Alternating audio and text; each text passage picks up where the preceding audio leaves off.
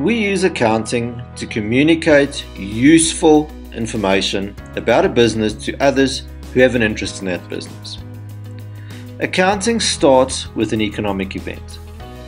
Once you've identified and understood the economic event, you typically speak accounting by recognizing economic events in your accounting system using the double entry system.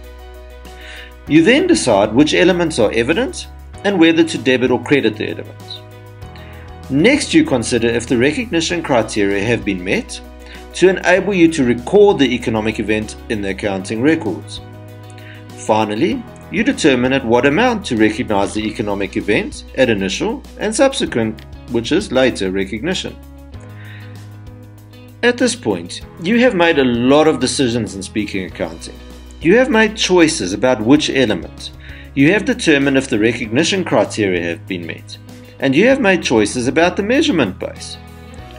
All of these choices should be grounded in the purpose of accounting, and that is to provide stakeholders with useful information in making decisions about the reporting entity on the basis of the information in its financial reports. Financial information is useful when it is relevant and represents faithfully what it purports to represent.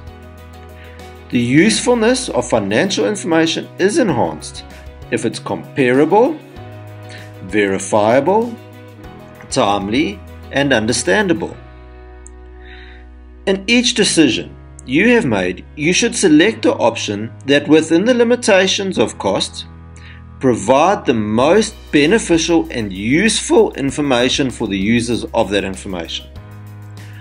For example, does historical cost or fair value provide the most useful information for users 10 years after the acquisition of a property?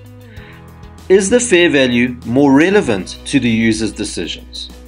Does fair value more faithfully represent the property? Faithful representation means a representation of the substance of an economic phenomenon instead of a representation of its legal form only, and wants to maximize the underlying characteristics of completeness, neutrality, and freedom from error. A neutral depiction is supported by the exercise of prudence. Prudence is the exercise of caution when making judgments under conditions of uncertainty. If the fair value is chosen, does it allow the user to compare the value of the property over time within the entity?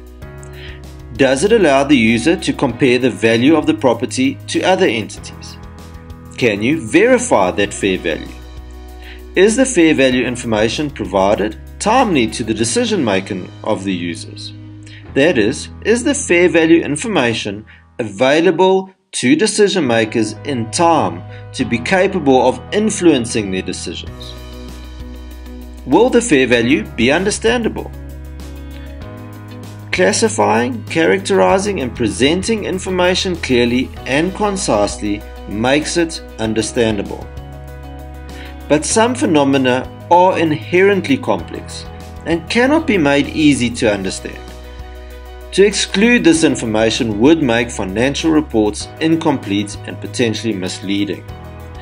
Financial reports are prepared for users who have a reasonable knowledge of business and economic activities and who review and analyze the information with the necessary diligence.